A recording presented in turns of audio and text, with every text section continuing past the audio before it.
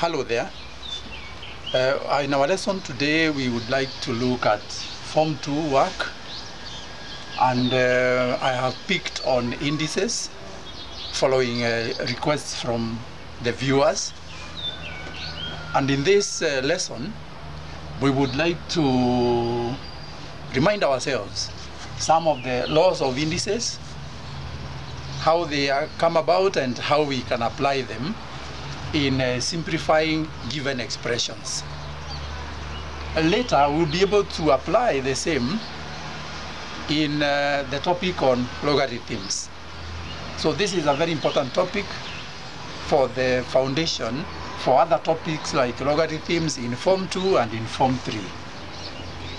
So let's remind ourselves, in our introductory topic we saw that 2 raised to 3 can be written as 2 times 2 times 2. In the same way, 2 squared is simply 2 times 2. This therefore means that if we are multiplying 2 cubed by 2 squared, we would need to multiply all these. 2 cubed times 2 squared therefore becomes 2 times 2 times 2 times 2 times 2. This is a very lengthy process, but there is something we can see from here, that when you multiply 2 raised to the power of 3 by 2 raised to 2, we are getting 2 raised to the power of 5.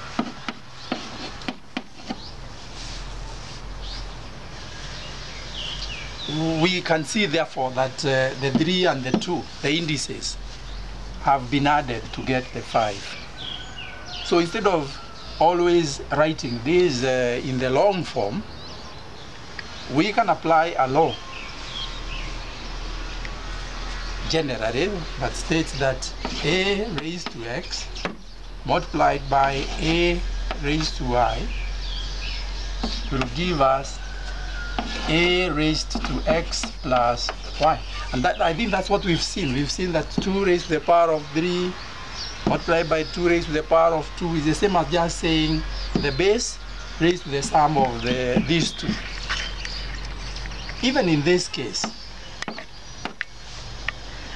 the 3 was got by adding 1 and 1 and 1. The 2 are also that way. And therefore it is correct to generalize that if the base is the same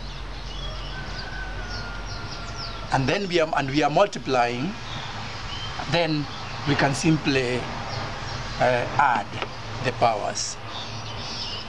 So this is, we can take this to be our law number 1, and let's see what happens if we are dividing. Example,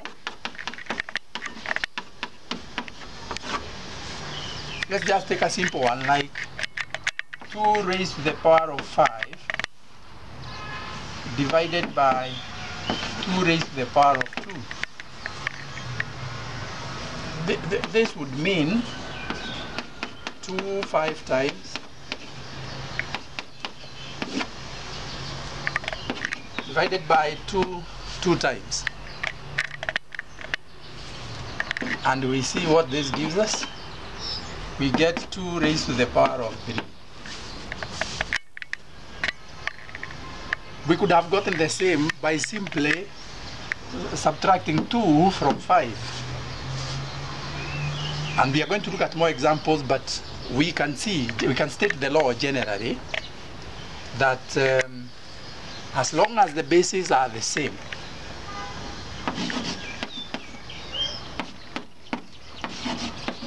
if we are dividing, it is possible to simplify the expression by simply subtracting the indices. And that takes us to our law number 2. Our law number 1 is here.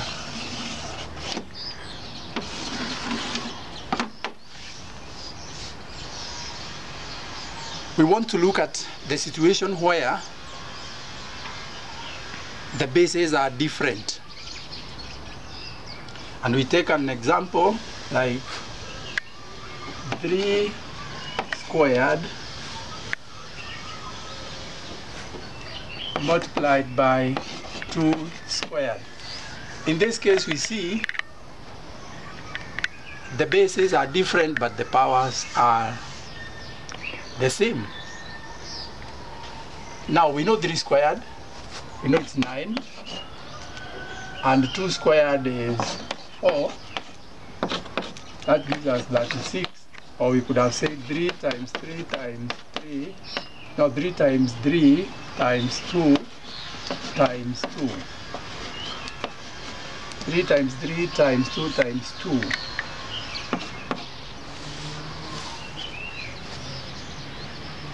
And we can see clearly that the product of these two actually gives us 6 squared. Or we can say 3 by 2 squared. We can generalize again and say a power x multiplied by b power x will give us ab raised to x, and that becomes our third law of indices. We can apply the same in division and see what happens. The similar law, the law similar to this in the case of division. And let's see what we get when we divide 3 squared by 2 squared. This is the same as 9 divided by 4.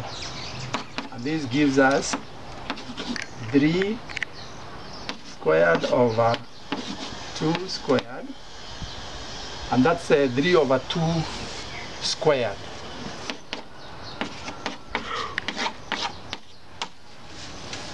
So we could give a general law that a power x divided by b power x is a divided by b all raised to x.